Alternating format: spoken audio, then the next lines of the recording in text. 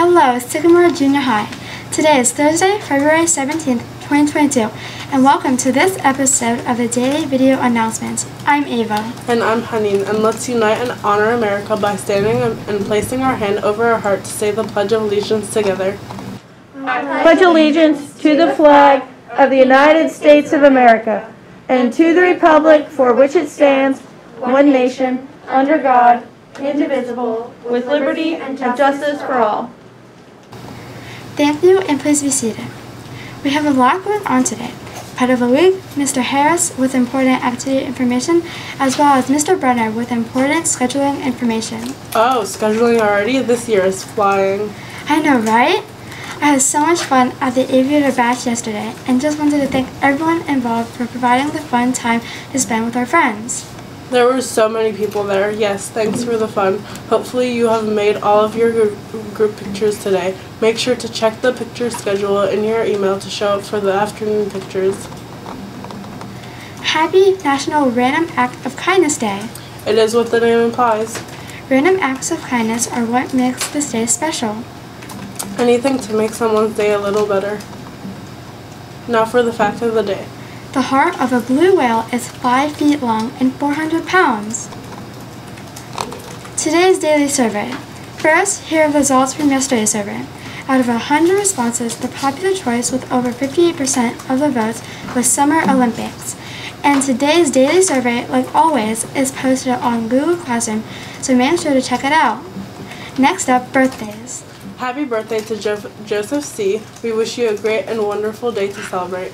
Now on to our wonderful Mr. Harris with our important activity information, and we'll have Mr. Brenner with some important scheduling information. Good afternoon, Sycamore Junior High, and welcome to your video announcements on this beautiful Thursday outside. Ooh, rain! All right, we got something new that we'd like to introduce to you guys. The First Class store would like to introduce Student Staff Challenges. Use your tickets in the cafeteria this Friday to challenge a teacher to a competition.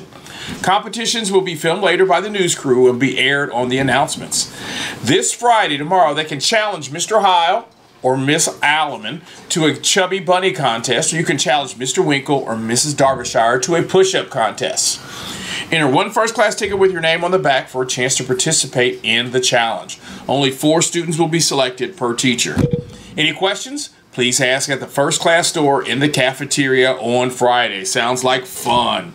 All right, candygrams, they're going to be delivered tomorrow during Flex Bell. So those candygrams will go out tomorrow during Flex Bell. And today, our Black History Month highlight person that we're going to feature is composer and band leader Duke Ellington. All right, just as soul music and Motown provided the aspirational soundtrack for the 1960s Civil Rights Movement, swing music furnished the upperly mobile score for the mid-1900s Harlem Renaissance.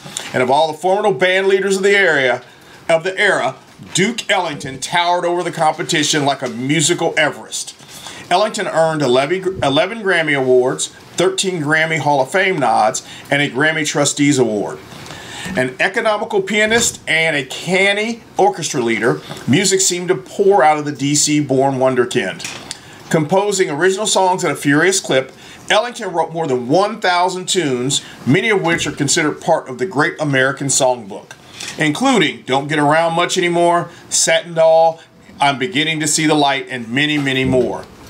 One can easily quantify Ellington's greatness by citing his many honors, including the Presidential Medal of Freedom, a Pulitzer Prize Special Citation, the Songwriters Hall of Fame Award, and honorary degree doctorates from Howard University, Yale, Columbia, to list but a few. But Sir Duke's legacy transcends mere peer accolades. Play word association with such phrases as swing and big band music, and Ellington's name will likely leap first to many people's minds.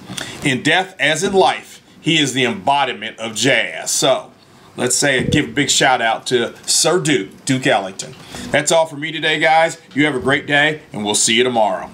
Now Mr. Brenner with our scheduling information. Hello everyone, Mr. Brenner here to talk about scheduling news for both 7th and 8th grade students. Last week your teacher shared with you your recommendations for your core classes for next year. The next step in the scheduling process will be accessing our online scheduling system and then selecting your remaining courses. The window to do this will be open from February 19th through February 27th. For 8th grade specifically, you received an email outlining the online scheduling process as well as the high school course guide. You will receive another email either today or tomorrow that will include your online scheduling password. If you have any issues, your high school counselors will be meeting with you one-on-one during the week of February 28th through March 4th. If you have any high school related questions or need help with selecting your classes, that will be the best time to get them answered. So if you do have questions, you might even want to put them on a little post-it note for when you meet with your high school counselor. For 7th grade students, you'll also receive an email today or tomorrow with your username and password for the online scheduling system. But in addition to that, all 7th grade students will receive a letter in the mail with the online scheduling instructions, walking you through the whole process. If you have any issues accessing the online scheduling or you have questions, you can stop down and see your counselor or send us an email. After 7th grade students finish the online scheduling, you will receive a verification slip of all the courses that you've planned for next year after March 1st.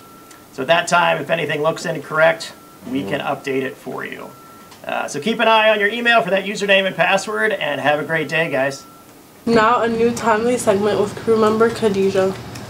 Hi everyone, it's Khadijah. I wanted to present a new segment in celebration for Black History Month, Who Inspires You? This will only last for the month of February.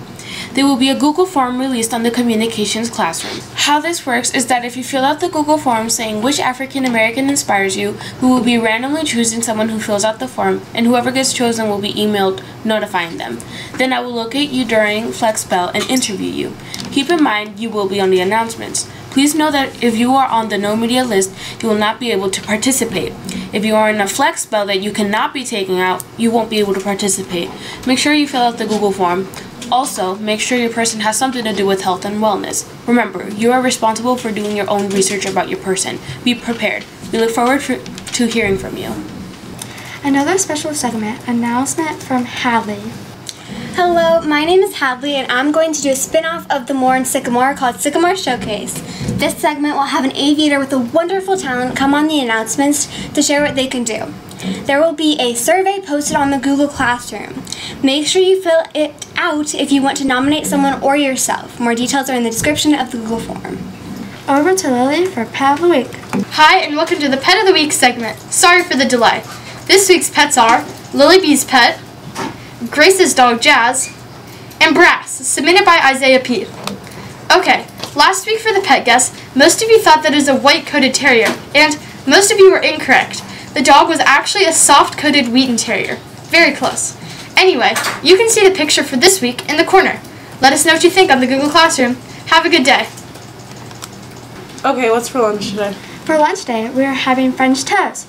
We also will have chicken patties. Okay, now for the joke of the day. What did the buffalo say when he dropped his son to school? I don't know what. Bye, son. Go A's!